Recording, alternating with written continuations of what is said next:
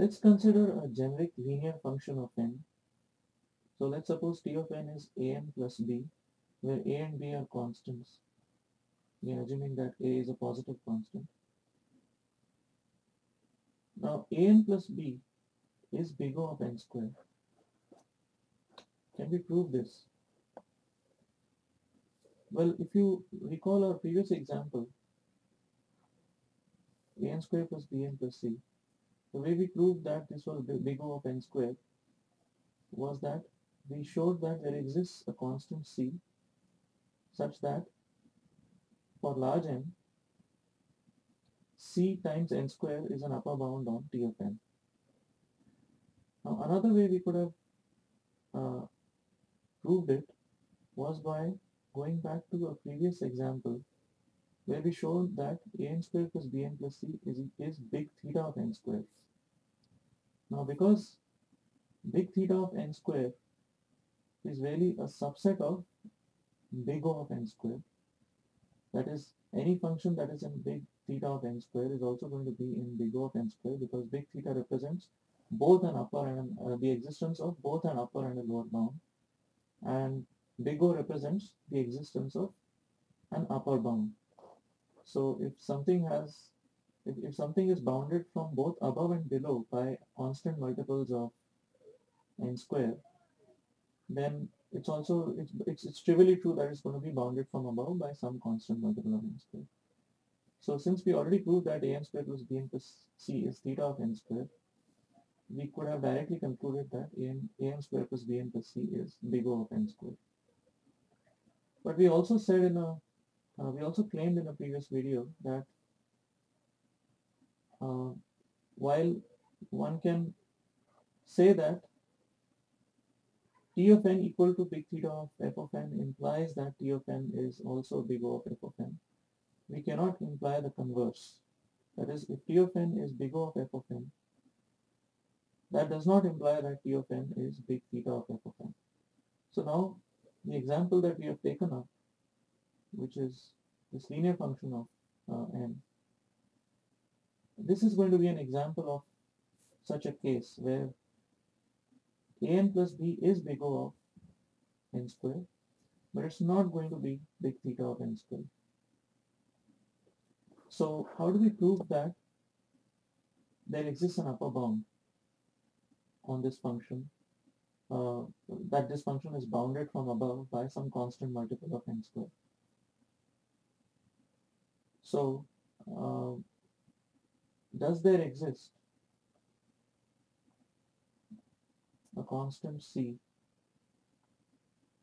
actually let's call it c2, greater than 0, such that an plus b is bounded from above by this by c2 times n square for large n.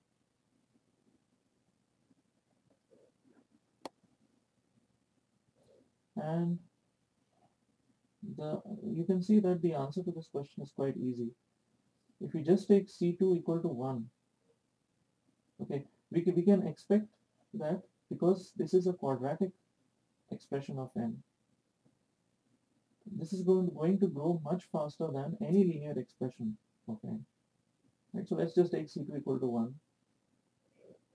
So we want to find out if n square is greater than or equal to an plus b, or if n square minus an minus b is greater than or equal to, sorry, n square minus an minus b is greater than or equal to 0 for large n. And the answer is yes, because as n becomes very large, these two values are going to be insignificant compared to the value of n square. N square is going to grow very fast. And so again, based on very similar arguments that we've used in examples previously, we can claim that n square minus an minus b is going to be greater than 0 for large n. And so we've proven the existence of an upper bound. So an plus b is bounded from above by a constant multiple of n square, and so an plus b is big O of n square. Now, is an plus b theta of n square? So, another way to ask this question is, does there exist a constant, say c1, greater than 0, such that an plus b is bounded from below by c1 times n square? Okay, so we're asking about the existence of a lower bound now instead of an upper bound, because to prove that something is the theta of n square, we need to show the existence of both an upper and a lower bound. We need to show that this function can be sandwiched between two constant multiples of n square. So there should be one constant multiple of n square acting as the upper bound, and there should be another constant multiple of n square acting as the lower bound. We have shown so far the existence of a constant multiple of n square acting as the upper bound. And now we are trying to see if there is another constant multiple of n square that can act as a lower bound for an plus b. So for this to be true, c1 times n square minus an minus b needs to be less than or equal to 0.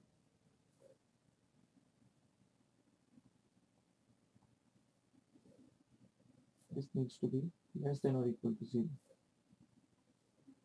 Now, is this ever going to happen? Note that c1 needs to be positive. Now, if c1 is positive, the graph for this expression is going to be a parabola facing upward. And as n becomes very large, the value of c1 times n square minus an minus b is going to eventually keep growing. Right? So this is a positive term that is growing very fast compared to these lower order terms.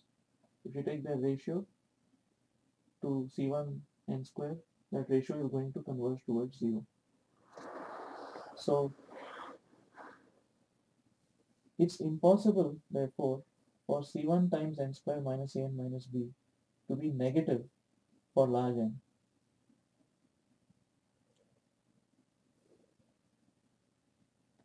So it's not possible to find a lower bound for an plus b that is a constant multiple of n square.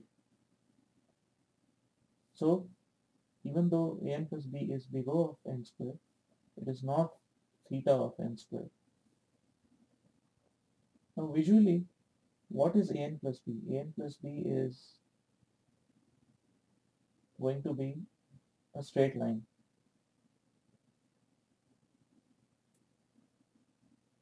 Now, when we are asking whether there exists an upper bound for an plus b, which was the first part, when we argued that an plus b is big O of n square, what we really argued was that there does exist a constant multiple of n square such that for large values of n, this constant multiple of n square is going to have its graph lie above an plus b for n that is large enough. Now, is it possible for there to be another constant such that, another constant c1 such that c1 times n square will forever be below this line an plus b for large n? And the answer is no, because once you take any constant greater than 0, you're going to have a parabola. c1 times n square is going to be a parabola, and it's going to keep on increasing sooner or later above an plus b. So at some point it's going to cross this linear function because it's growing very fast. So no matter what constant c1 I choose, it's going to be impossible for c1 times n square to remain below this line forever for large values of n. So there is no such constant c1 such that C1 times n square can act as a lower bound for an plus b. But there is a constant C2 such that C2 times n square is an upper bound for an plus b. In fact,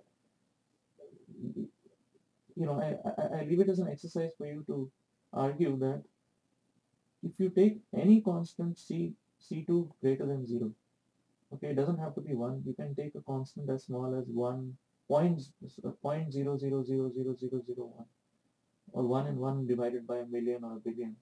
Even if you take a constant that is that small, when that constant is multiplied by n square, you're going to get a parabola that is sooner or later going to intersect an plus b and then rise above an plus b. So every constant greater than 0 that you choose is going to bound an plus b from above when multiplied by n square. Right? So for any constant c,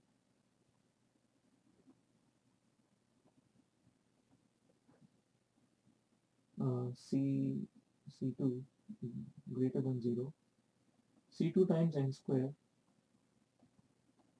will bound P of n, which is an plus b, from above for large n.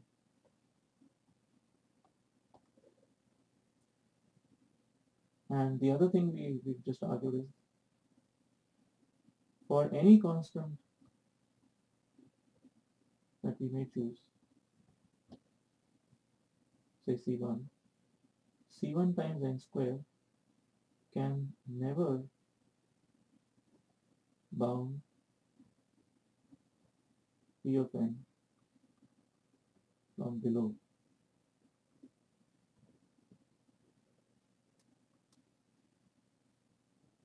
for large n, of course, as n tends to infinity.